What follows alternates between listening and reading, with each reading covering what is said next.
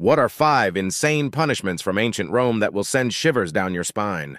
If you murdered your parents, you would be stuffed into a sack along with animals like snakes, monkeys, and chickens and then thrown into a body of water. Yikes! If you were too greedy, you might have molten gold or lead poured down your throat. But wait, there's more. If you were found to be betraying the state, often through treason or regicide, could also result in having your legs tied to horses, being driven in opposite directions, tearing you apart. If you committed a minor crime like petty theft, you would be forced to wear a heavy wooden fork-shaped instrument to be shamed publicly. And for the most heinous crimes like murder, you would be placed inside a brazen bull with a fire lit underneath, which would slowly roast you whilst your screams formed the entertainment of onlooking spectators.